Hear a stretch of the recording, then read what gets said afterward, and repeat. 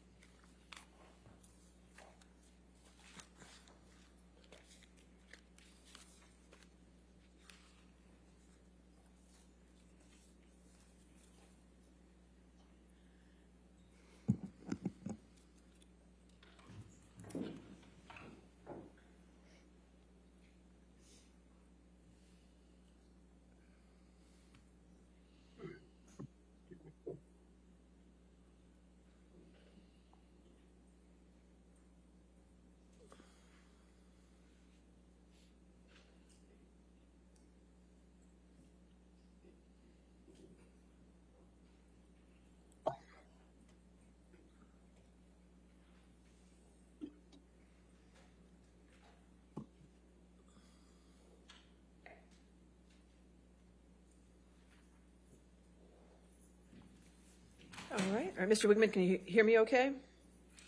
Yes, ma'am. All right. As soon as you ask him his first question, he should pop up there. He'll come up then? Yeah, cross-examination. Thank you, Your Honor. Mr. Whigham, you testified that you closed a deal for Mr. Depp for Pirate 6 with him acting as Jack Sparrow. Do you recall that testimony? Yes. Mr. Whigham, could you do me a favor and just count from 1 to 5 for me so I can get you on my big screens here? Sure. 1, 2, 3, 4, 5. Not getting a list. There he is. There we go. Okay, thank you, sir. I appreciate it. I'm sorry. But in fact, Mr. Whigham, it's not true that Mr. Depp ever had a contract with Disney for Pirate 6. Isn't that correct? Can you explain that question or that position? Have you ever seen a contract that provides for Mr. Depp to play Pirate 6? To the best of my knowledge, my memory, myself and my partner closed an optional picture deal for the amount of money of what that picture would be for Johnny. And you would make sure to have that in writing, wouldn't you? You know, that would normally go through legal counsel in terms of the codification of it. Do you have any explanation for why there exists nothing, no piece of paper, nothing suggesting that Mr. Depp ever had a deal with Disney for Pirate 6? Objection, lack of foundation, compound. Oh, I'll allow it. So I often close, when I was an agent, we would work on many deals where I actually wouldn't see contracts. They were verbal in nature. And then, you know, especially on optional pictures, just so there was an understanding of what the money would be. So do you have an explanation why there is not even a piece of paper, not an email, not a text, not a document, nothing that suggests that Mr. Depp is going to be in Pirate 6 as Jack Sparrow? Objection, asked and answered. I don't believe it was. So overruled. I'll allow it. I mean, if you're asking me my opinion, it wouldn't necessarily be alarming because that would be a conversation usually to understand.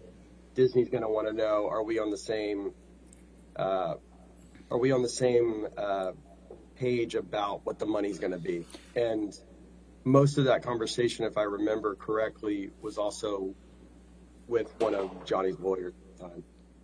Okay, and so you had, so Johnny's lawyer was discussing this, but there's no document. Do you have an explanation for that? You may know better than me if there is a document, but that was Jake Bloom, you know, at the time, I believe, if memory serves me correct. All right. But would it be fair to say that you have never seen a document that provides that Mr. Depp was going to be in Pirate 6? It would be fair to say that it was consistent with a lot of the conversations that I would have on behalf of big stars, where it was verbal and there was an understanding of what the deal was going to be. Mr. Whigham, if you could please answer my question. Objection, harassment. He did answer the question. I'll allow you. Want to ask your question? Go ahead. Thank you. Sure. Judy, Can you repeat the question? Sorry. Judy, can you read that back? Thank you. Sorry.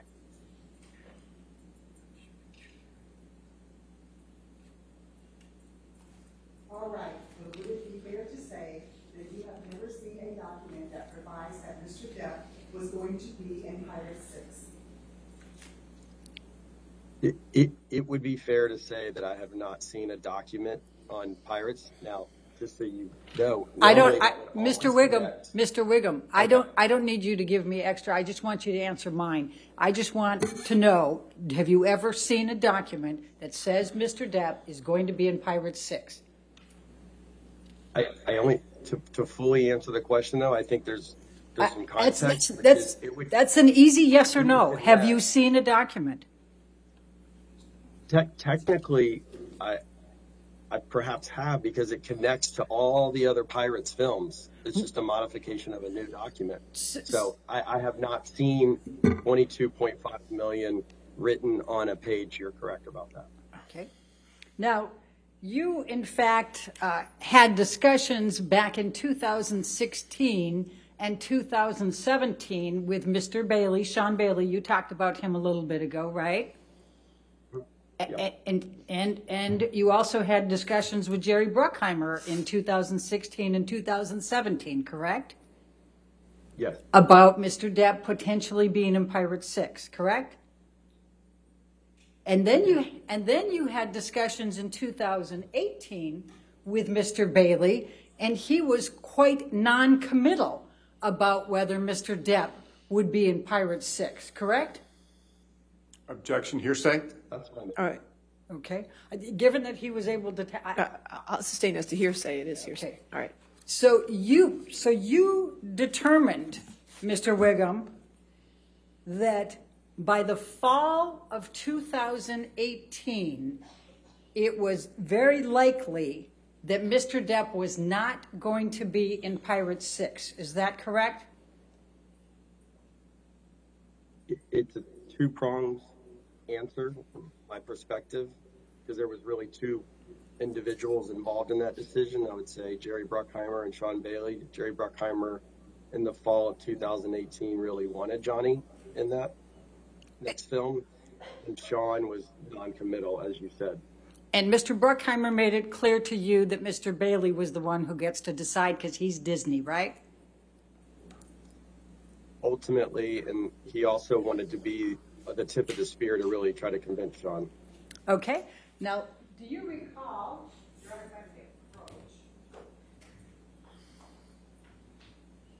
Thank you. Thank you. Do you recall having your deposition taken on January 20, 2021? Okay. Yes, ma'am, with you. Okay. Can you pull that up, Michelle, please? Thank you. I'm going to ask you to turn to page 44. And Mr. Whigham, you were under oath at the time of this deposition, correct? Correct?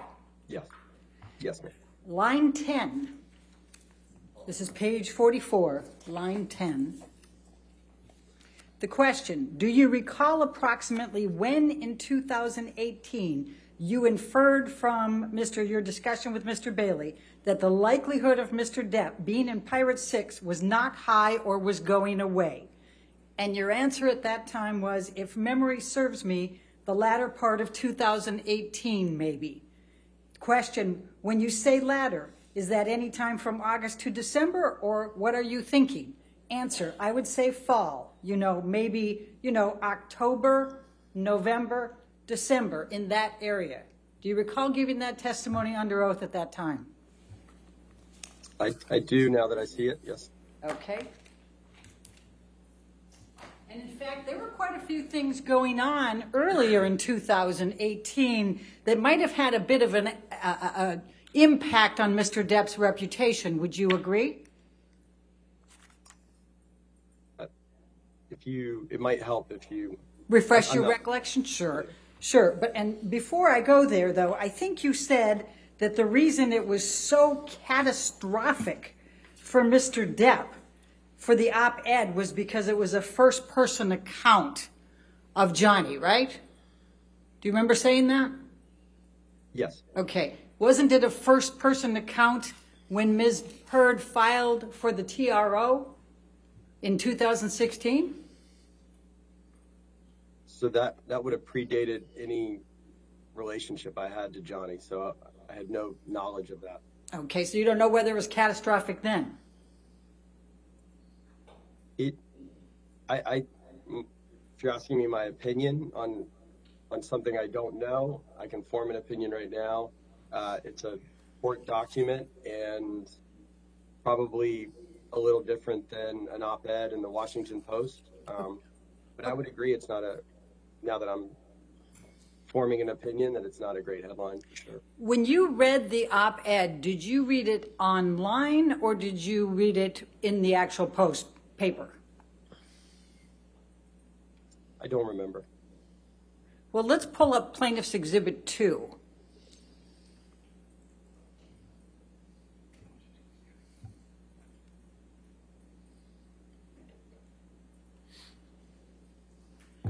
Does this refresh your recollection?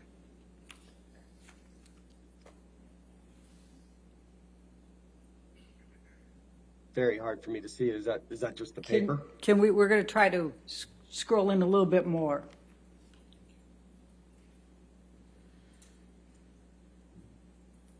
Again, just you can help me. Is that the paper? Is Yes. that the article? Yes, that's the Washington Post. So, what's the question? Sorry. Does this help refresh your recollection of whether you saw it in print or whether you saw it online? It does not, but I'll tell you that I did not typically pick up the Washington Post, Okay. And so while we're sitting, if you can, just for a second, you're saying that then 2 years ago I became, oops, I better not do that. Let's clear that one.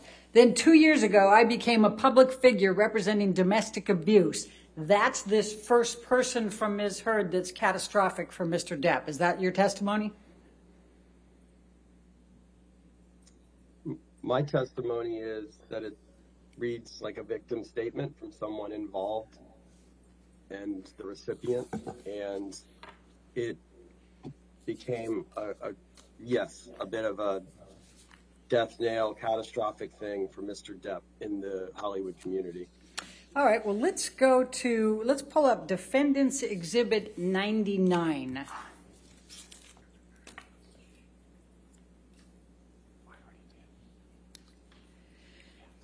Now, there was, in fact, an article published in the Sun newspaper by Dan Wooten, the editor-in-chief, on April 27, 2018. Do you recall that? Now that I'm looking at it. Does that refreshes your recollection? And in fact, Yes. This article calls Mr. Depp a wife beater, does it not? Objection, hearsay. I'll allow it for them. You know what? I can't see the print even with these glasses, but All right. Well, I'll take your word for it. Well, the title here is How Can J.K. Rowling Be Genuinely Happy Casting Wife-Beater Johnny Depp in the new Fantastic Beasts film? Objection, Do you see hearsay, that? Your Honor. I'll allow that. Yeah. Okay.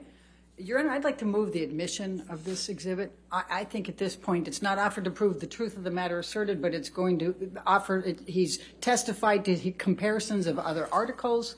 He's testifying to the impact of the op-ed. I think it's, in fairness, we should be able to put this in and be able to make the comparisons. It's clearly hearsay, Your Honor. I'll sustain the It's objection. not offered to prove the truth of the matter asserted, Your I'll Honor. sustain the objection. Okay.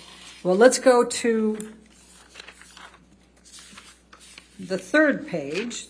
No, let's go to the fourth page. So it has A5, I think is what I'm trying to get to.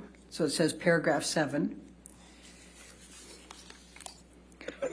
So do you recall that it says in here, Objection, hearsay, Your Honor. Your Honor, She's just trying to backdoor your ruling.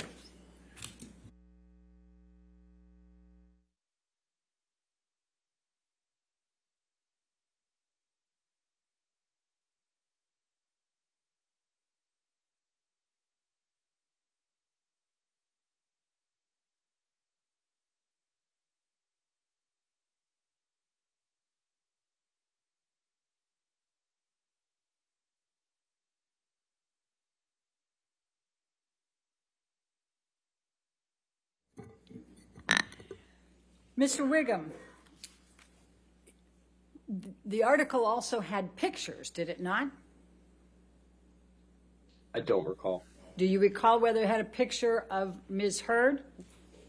Objection, hearsay, Your Honor. I'll allow that. I don't recall.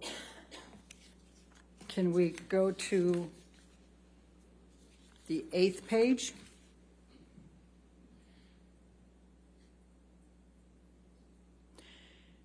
I'm showing you the picture right now. Does that refresh your recollection? Your Honor, hearsay, lack of foundation.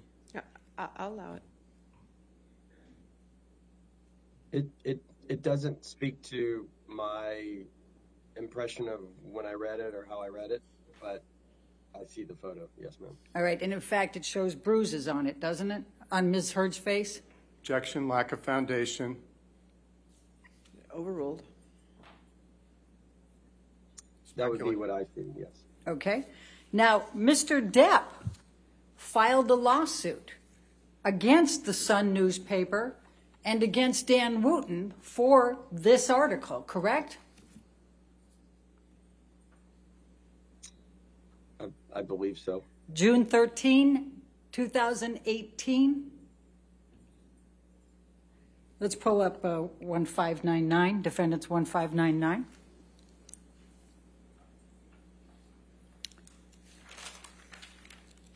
Does this refresh your recollection? Objection, hearsay, Your Honor. Just for refreshing recollection, I'll allow. Just so I understand the question, you're asking, does it refresh a memory that Johnny filed against the Sun? Yes, and Dan Wooten. On June 13, 2018. Sure. Okay. Now that I'm looking at it, yeah. All right. And he did so in the UK, in the High Court of Justice, correct? I believe so. You would know better than I. Okay. And if we can just turn to page 9. And do you recall that Mr. Depp alleged that that article had caused him serious harm to his personal and professional reputation? Objection, hearsay, calls for speculation. I'll allow the question. Thank you. No, I don't recall. I'm going to ask you to take a look at paragraph 11. And let me see if I can need get new glasses. Okay. Sorry. I can barely. I'm gonna- I wish, Your Honor, is there a way to even make that screen bigger on mine? I wish I had better glasses and more technologically savvy. They can make it a little bigger, but I think that's about as far as it can go. I'm going to try to highlight it here so that might help you a little bit. Let me switch the color. So, do you recall that Mr. Depp alleged that the article in the Sun newspaper by Dan Wooten had caused serious harm to the claimant's personal and professional reputation?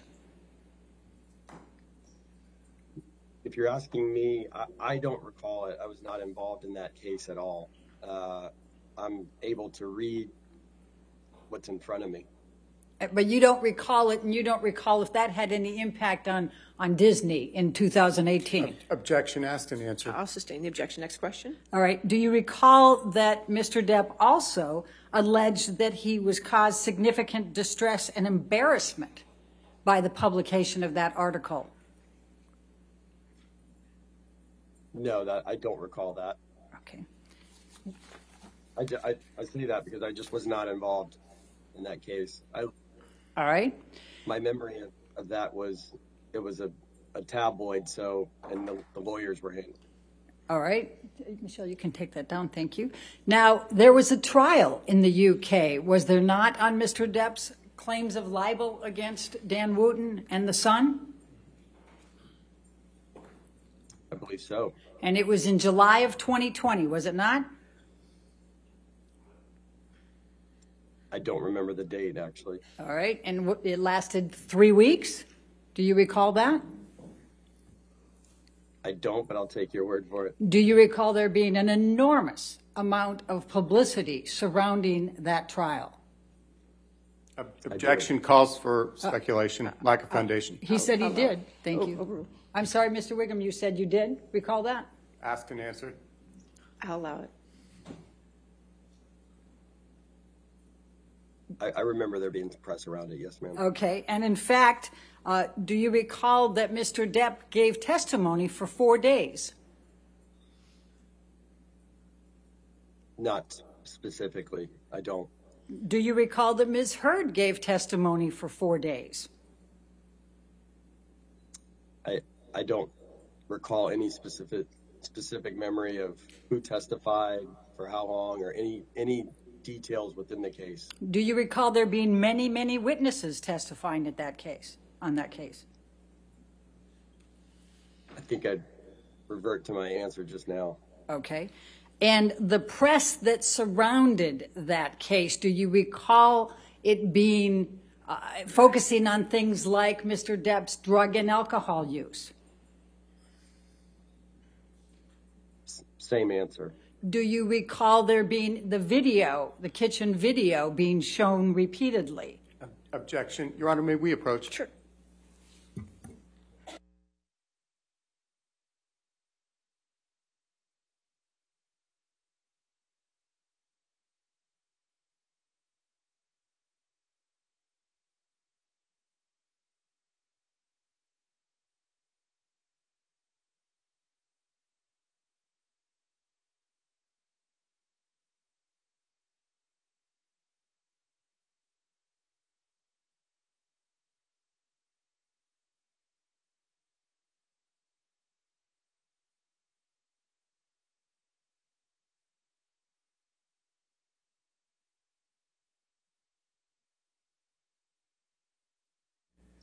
I think my last question was, do you recall there being a lot of publicity surrounding Mr. Depp's alcohol and drug use?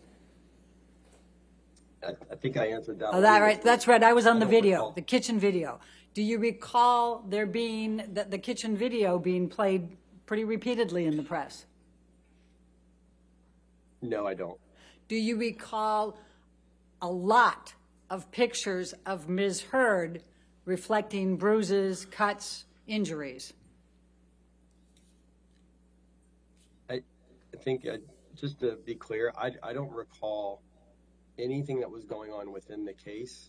I was always consumed with next film and TV opportunities, and that was being handled by the lawyers. That's my memory.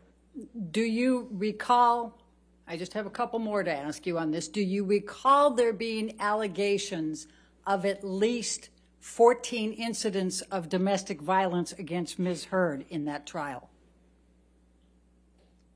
I do not, with specificity. Same answer. Now, could we bring up exhibit number 1 again, plaintiffs?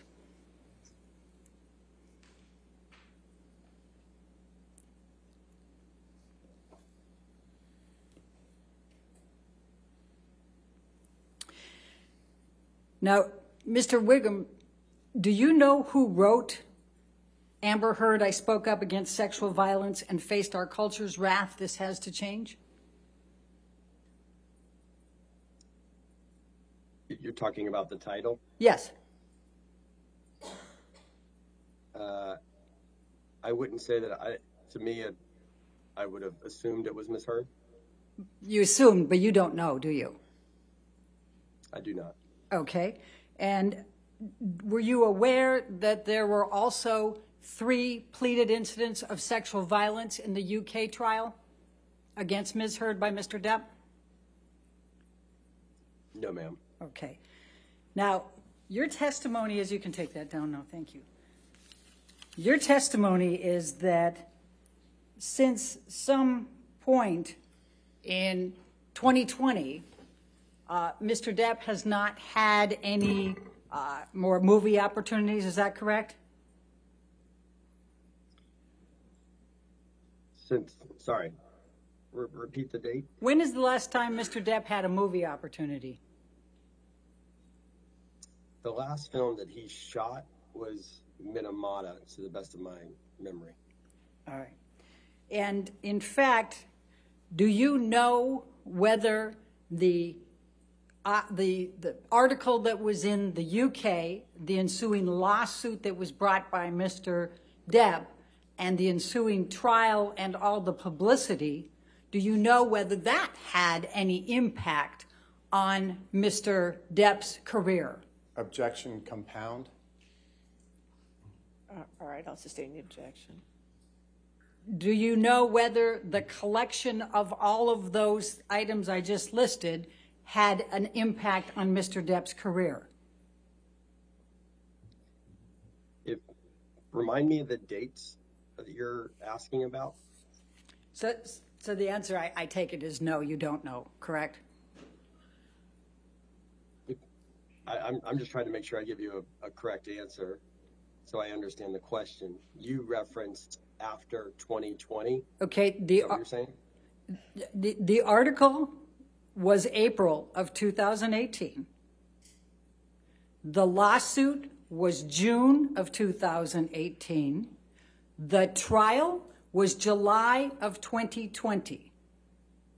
What opportunities has Mr. Depp had since July 2020?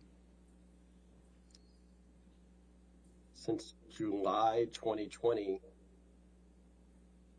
he has not done a film. Thank you. I have no further questions. All right, redirect.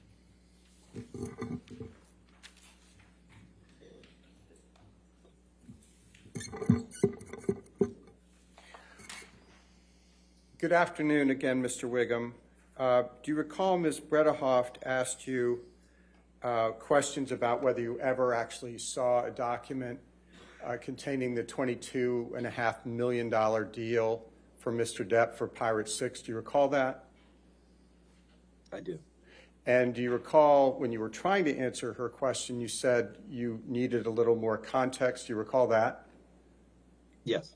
And would you please now provide the jury that context so they can have a fuller understanding of what your testimony is? So often on a franchise movie, when you're dealing with big stars and you're talking about future optional pictures, you engage at the high level, meaning the president or the top of the studio, to get an understanding of what that deal is going to be.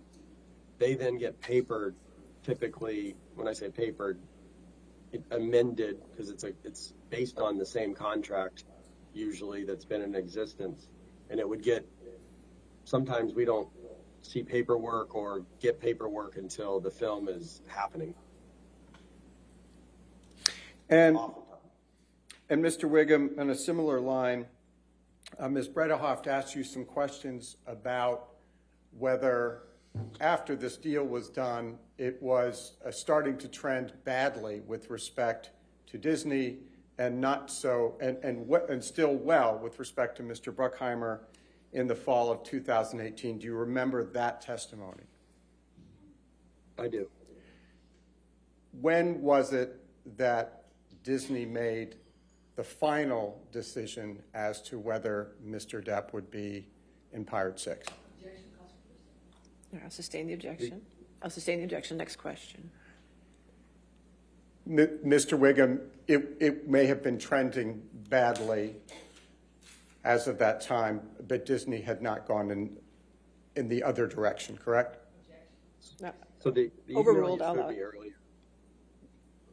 You may continue. The email you showed me earlier was 2 days after the op-ed, and I was saying that Disney had never said that Johnny would not be in the film as of that date. Overruled.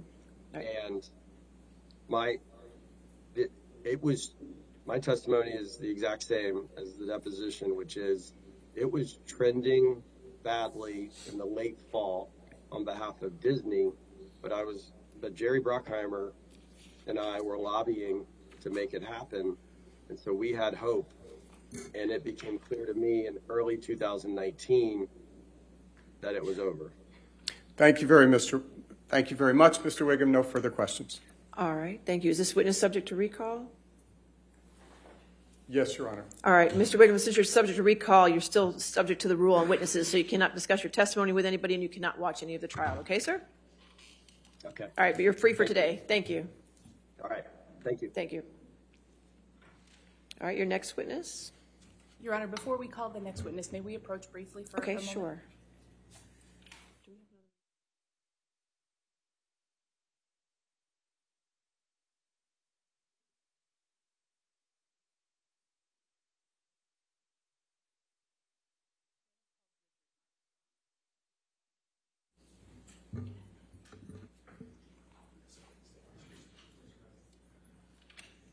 Do you solemnly swear or affirm to testify truthfully in this case in penalty of law? Yes.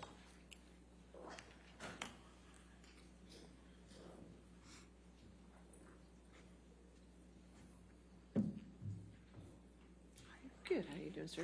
Good afternoon. You can sit down, sir. That's fine.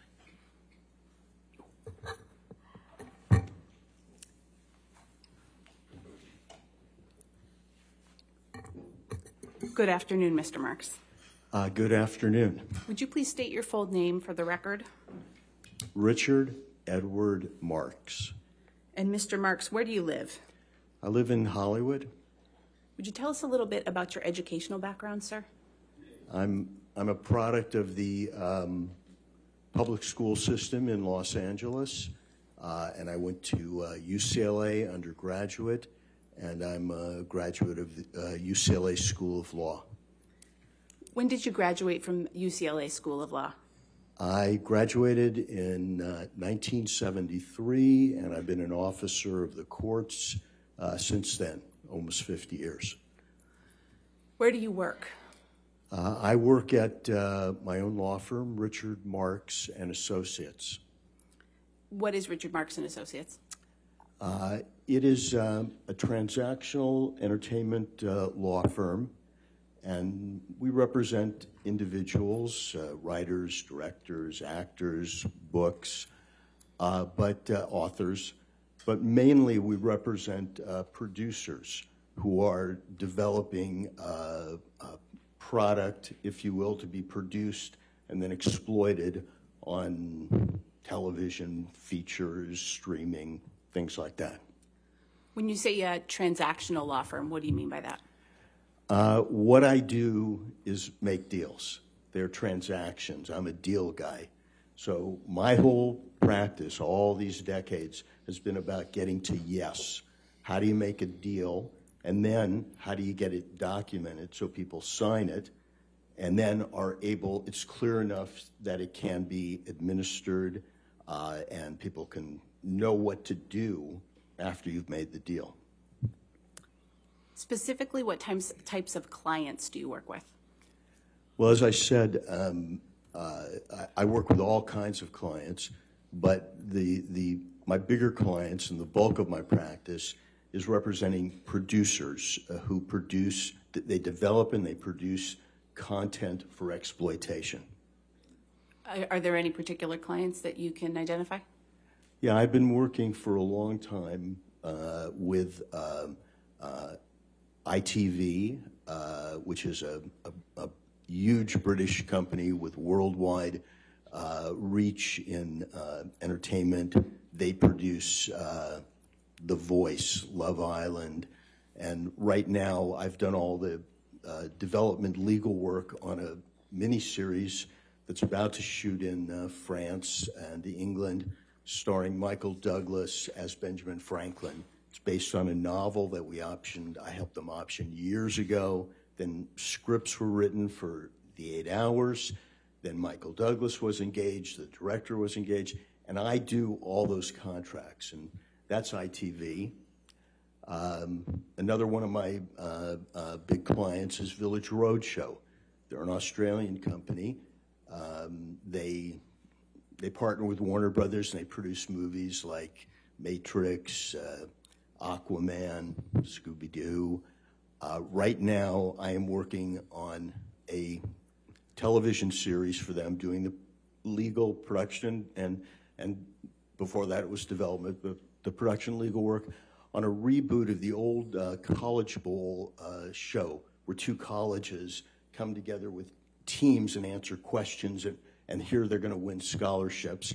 And the hosts are Peyton Manning and Eli Manning. So that's currently what I'm working on for Village Roadshow. Any other clients? And I would say my third big client is a company called Media Rights, MRC, and they produce movies and TV shows. Recently, I've done a lot of work for them. They are finishing up a miniseries that I'm doing the legal work on for Apple, starring Billy Crudup. We just finished a miniseries for them called Terminal List with Chris Pratt. That's for Amazon. And we recently finished a miniseries doing the legal deal making for MRC on a show called The Shrink Next Door, which is aired. It starred Will Ferrell and Paul Rudd. And then I can't leave out my longest client, which is the producers of Bosch for Amazon. It's got to be 9-10 years ago when we went into Amazon. They had never produced a series, and we negotiated a deal for Michael Conley's book series, and we cast Titus Welliver as Bosch. They wouldn't order a series, they would only order a pilot. And now, in the next few days, what I call the 8th season, but which is the first season of the spinoff, will be available on IMDb TV instead of on Amazon, but Amazon owns IMDb TV. And we're right now writing the 9th season. So I've had this long run with this one particular series. Can you tell the jury a little bit about the types of deals that you work on for these clients? Well, when you think of a series or a motion picture, and you see the credits, there's hundreds of credits there. And every one of those people, you have to make a deal with them, and you have to paper it so that they sign it. And you know what to pay them, and what is there a guild involved, a union? What are their services? And what I do is all of that, soup to nuts, many times. Sometimes I work with in-house counsel or other attorneys, and we split up the work. But basically, you want to produce a movie or a show. You might option a book. I do that deal. You might hire a writer. Then you might get a director. Then a line producer, a UPM, first AD. Then you start hiring your cast. Then you start making location deals. Then you start renting equipment and props and getting releases for photos you might show or for people who might end up on camera. And then when you're done shooting, you're making deals for merchandising and deals with distributors. And in the old days, might have been for a DVD or for merchandising, a doll. And so it's really, what I do is make deals. And all deals, I've been doing it for almost 50 years, but they're all the same. They have elements of time, money, credit, rights, and perks. And I have approached deals that way so that I've made myself relevant. When I started out, there were 3 networks and big studios. And an attorney said, well, I'm a TV lawyer or I'm a feature lawyer. I just said, I'm a transactional lawyer. And so I've been able to adapt and make deals with Netflix, Quibi, YouTube, you name it. I've made deals. I mean, I recently made a deal with Hellman's Mayonnaise for an actress who is going to be an influencer for them on the web.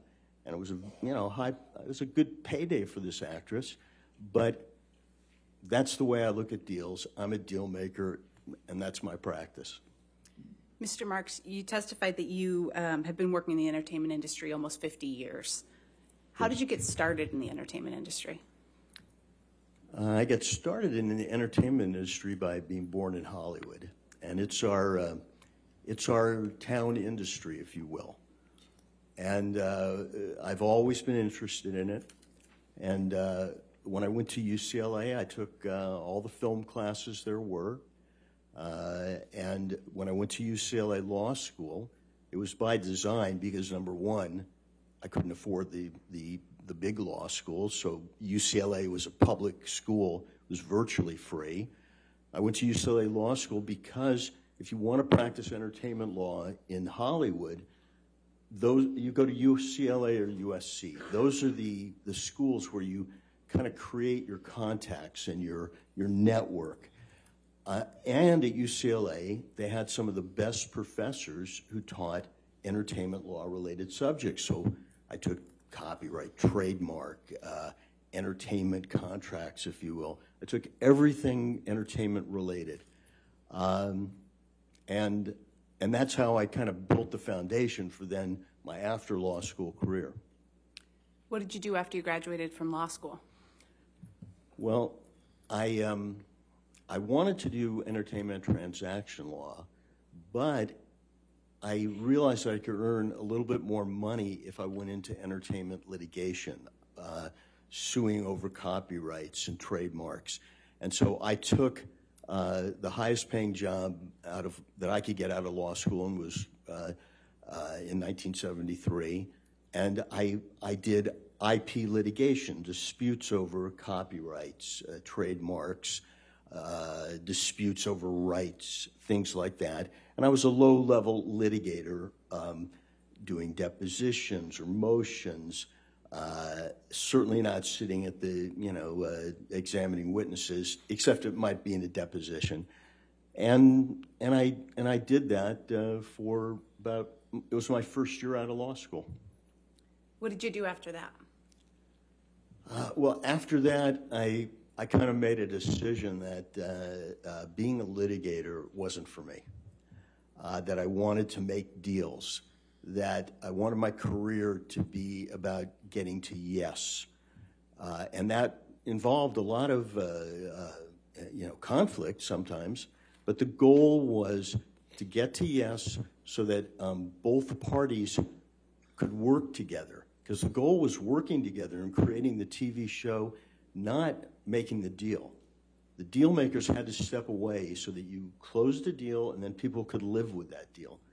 And so I went to a transactional law firm, and I was there a couple years, and I made deals.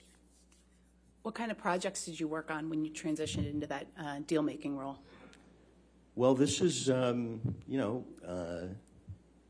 mid-1970s, and this law firm was hot, if you will. And some of my classmates were there. That's how I got the job. I had to take a cut in pay to go there. I'll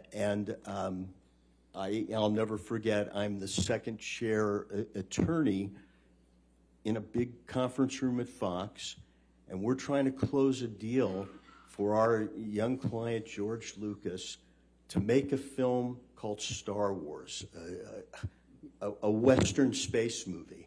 And Fox would not give us the budget or the salary he wanted. And this is the God's honest truth. We said, okay, give us the merchandising. And famously, they gave us the merchandising because they didn't think there was value there. And that's how much our business has changed. While I was at my first transactional firm, we also worked for a client. His name is Sylvester Stallone.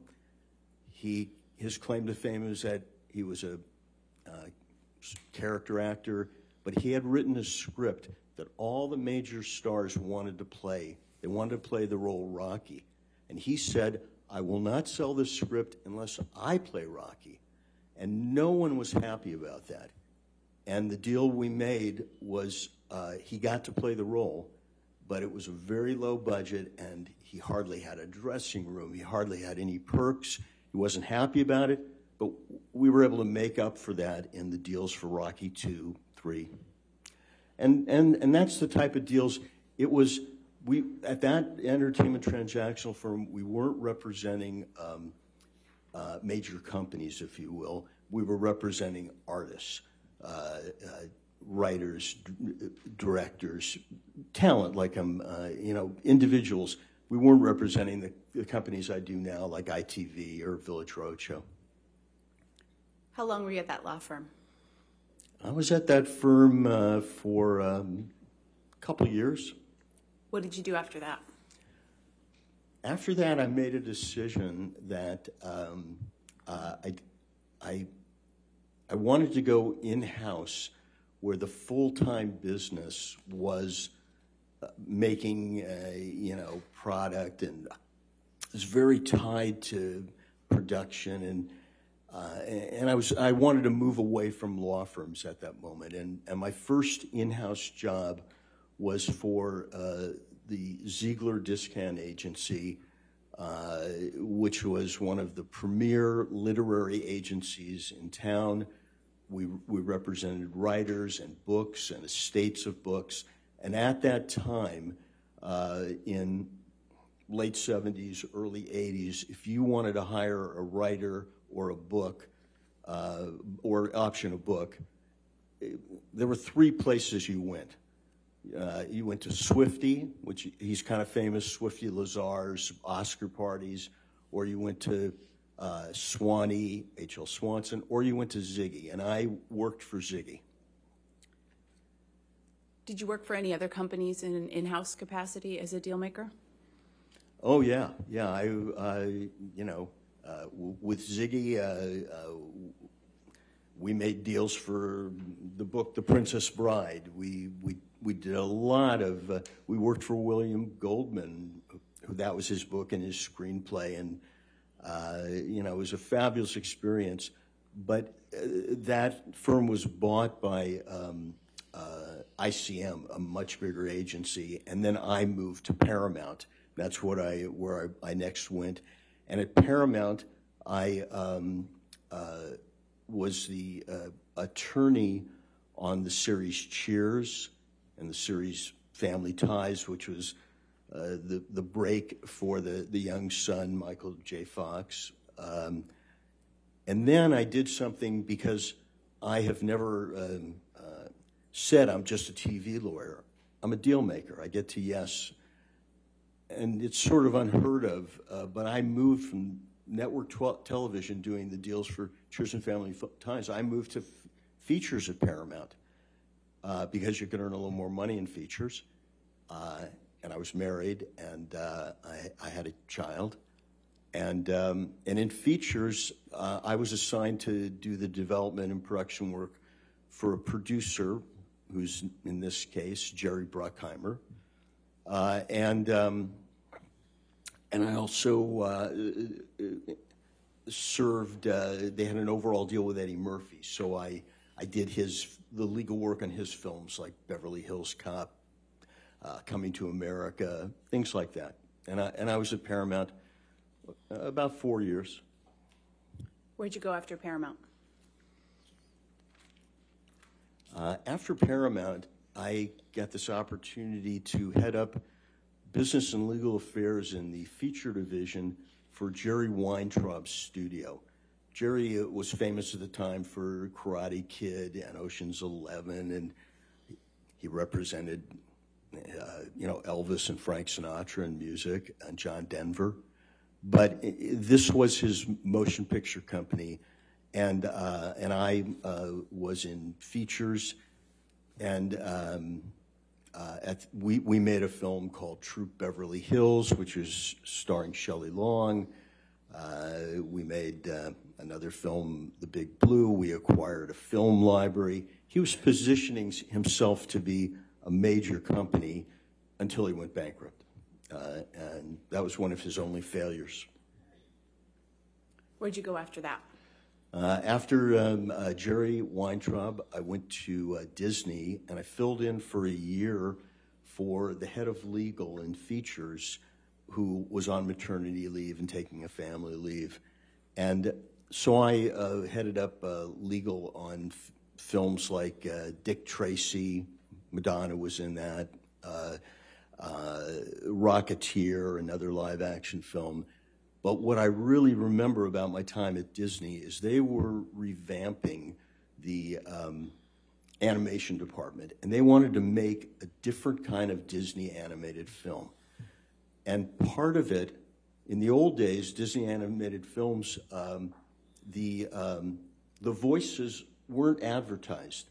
They weren't the stars of the movie. Disney was the star, or Dumbo was the star, but the voices were hardly known.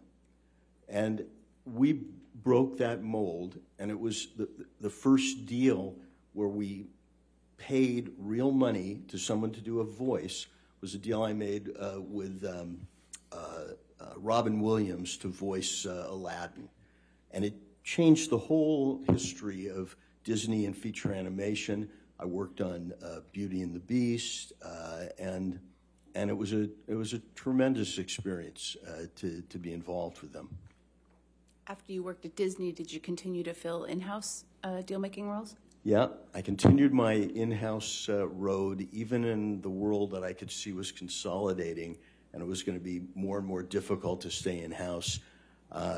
After Disney, I went to a company called Media Home Entertainment, and they put up money for films, and for their investment, they got the VHS cassette rights.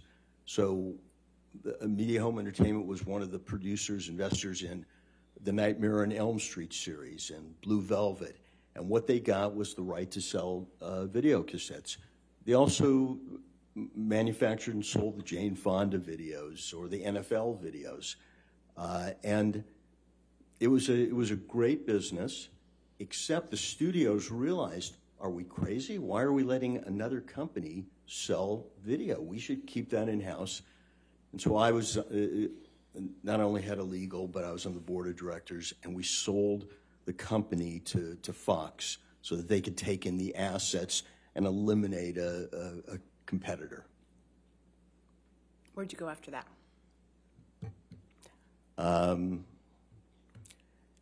After Media Home Entertainment, I went to a company called Kushner Lock. It was it was at a time in the business there were hundreds of independent producing companies because the networks couldn't produce for themselves. There were laws preventing it. And Kushner Lock, we produced Pinocchio with Jonathan Taylor Thomas. We produced a small movie called Freeway. It was Reese Witherspoon's one of her first roles. And it was, I was there for 8 years. It was a good long run until they, as all those independent companies ultimately did, not all, most, they went bankrupt after 8 years. What did you do after that? Now, you can see I'm still chasing the in-house world. I went to a company, Nelvana. They were a Canadian animation company, but they had this big office in LA. I headed up business and legal. We manufactured, produced animated television series like Care Bears and merchandising also. Babar, Big Bear, Little Bear, all sorts of animated subjects and merchandising deals and cartoons, if you will. And then that Canadian company closed the LA office and moved back to Canada. I didn't want to move back to Canada. And so my last in-house situation, I went to Universal Network Television, and I did business and legal affairs on Just Shoot Me, television series, a series starring Josh Brolin called Mr. Sterling, was kind of patterned on Mr. Smith Goes to Washington.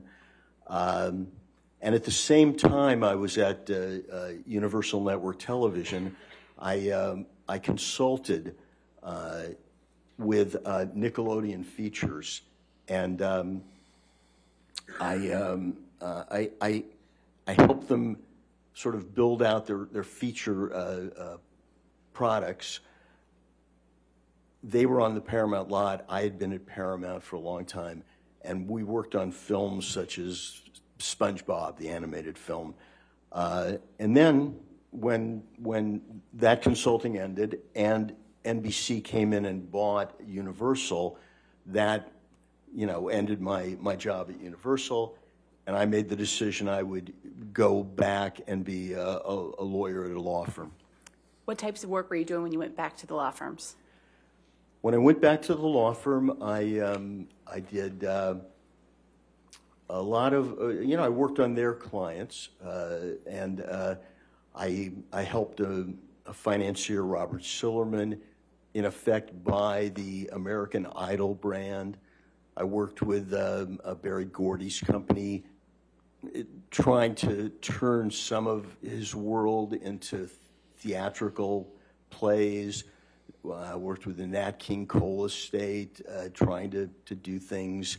So it was a lot of reality. I remember I worked with J. Walter Thompson, and they were, in effect, creating advertising opportunity branding.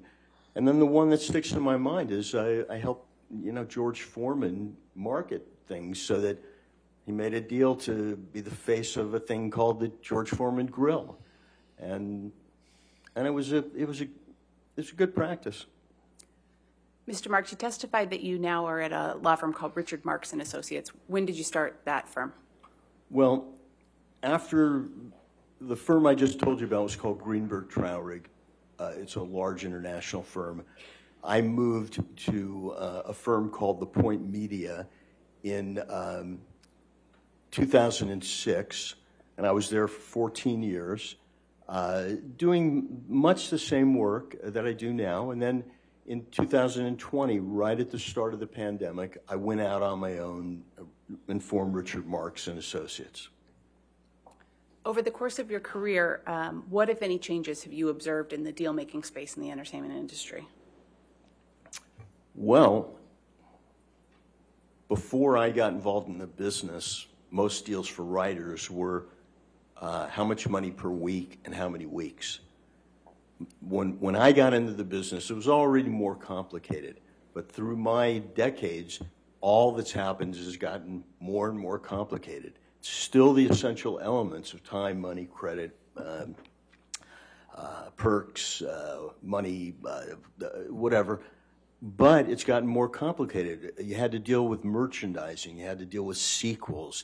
You had to deal with all sorts of derivative works, video games, you name it, you know, publicity, promotion. It all expanded so that making a deal that might have been, you know, simple 30 years before now was a major production. And, you know, lawyers became integral. You couldn't do a deal without someone who was going to dive into the boilerplate and make sure that it was right. Your Honor, I'm about to switch gears a little bit. I don't know if you would like to break now for lunch. That's fine. If you could approach us for a moment, just to make sure.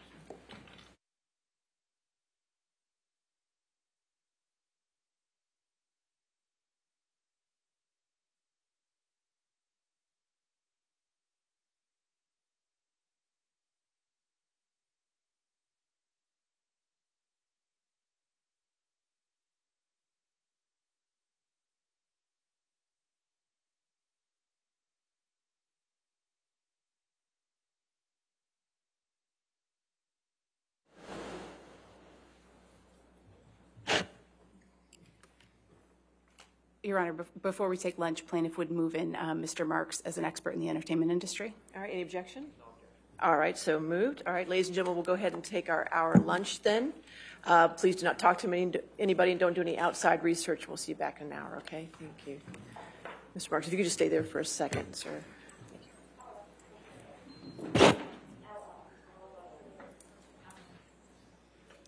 Stay there for a second. Just stay right there. Thank you. No problem, sir.